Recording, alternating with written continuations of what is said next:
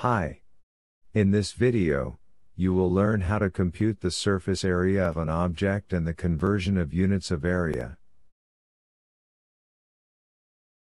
This is Jack's Insights. Please subscribe and hit the notification bell for updates. Surface area. It is defined as the total amount of area of the surfaces of a three-dimensional object. The first figure we have is a cube. A cube is a 3D object with 6 faces, all are similar squares.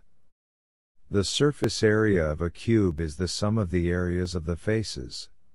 For a cube, since there are 6 faces which are all similar squares, then the surface area of a cube is 6 times the area of a face, that is s squared, or 6s squared. This solid is called a rectangular prism. A prism is a 3D object with 2 identical bases with lateral faces made of rectangles. The bases can be any shape. The surface area of a prism is the sum of all the faces.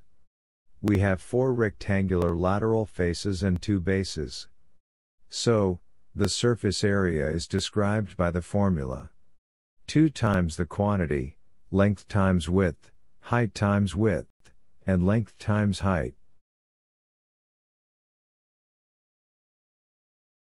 Next, we have a cylinder. A cylinder is a 3D object with 2 identical circular or elliptical bases and 1 curved side. The surface area of a circular cylinder is the sum of the 2 circular bases and the curved area. So, the surface area is 2 pi r squared plus 2 pi rh. The surface area of a cylinder is derived from this idea. We have 2 circular bases in which the area formula of a circle is pi r squared. And the area of the curved side, which can be illustrated as the area of a rectangle if you are going to spread the curved side. The length of the formed rectangle is represented by the circumference, that is 2 pi r, and the width is the height. That's how the surface area of a cylinder being derived. This solid is a sphere. A sphere is a 3D round object like a ball. Every point on the surface is the same distance from the center. The surface area of a sphere is 4 pi r squared. This is a cone.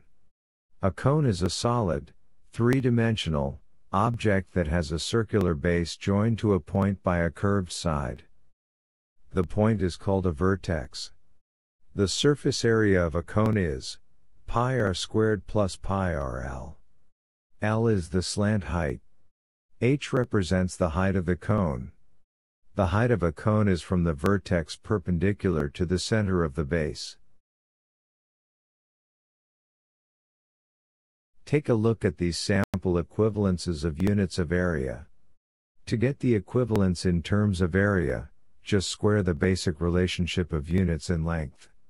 Since 1 meter is 100 centimeters, then in area, 1 meter squared is 10,000 centimeters squared. And so on. Now, let us apply our knowledge of the surface area formulas and the conversion of units. Answer this problem.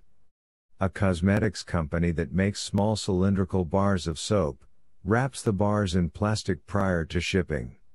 Find the surface area of a bar of soap, in square inches, if the diameter is 5 centimeters and the height is 2 centimeters.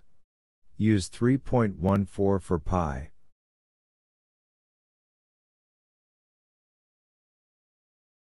For the solution, take note of all the important values. We have a diameter is 5 centimeters, so the radius is 2.5 centimeters. The height is 2 centimeters. Just substitute all the values to their respective variables in the formula. So, for the 2 pi r squared, we have 39.25 centimeters squared. For the 2 pi rh, that is 31.4 centimeters squared. The surface area is 70.65 centimeters squared. But that is not the final answer, since the required answer is in terms of inches squared. This time, we are going to convert the surface area into inches squared. The area relationship between inches squared and cm squared, we have 1 inch squared equals 6.4516 centimeters squared. Determine the conversion factor to be used. So the surface area in inches squared is 10.95 inches squared. Another sample problem. Caitlin bakes 2 rectangular cakes to put on top of each other. Each cake is 6 inches wide, 12 inches long and 3 inches high. She removes the cake from the pan to frost it. How many square centimeters of frosting does she need for both cakes? Take note of all the given. L equals 12 inches, W equals 6 inches, and H equals 3 inches. Since we have 2 cakes, one is put on top of the other. Then we have 3 portions that are not part of the frosting. The parts are the faces in between and the other one at the bottom. That is why the formula is being manipulated as this one. Substitute all the values. Then, we have now 504 inches squared minus 216 inches squared. So the required area for frosting is 288 inches squared. But that is to be converted to cm squared. For the conversion, just determine the conversion factor from the units relationship. So, 288 in squared times the conversion factor.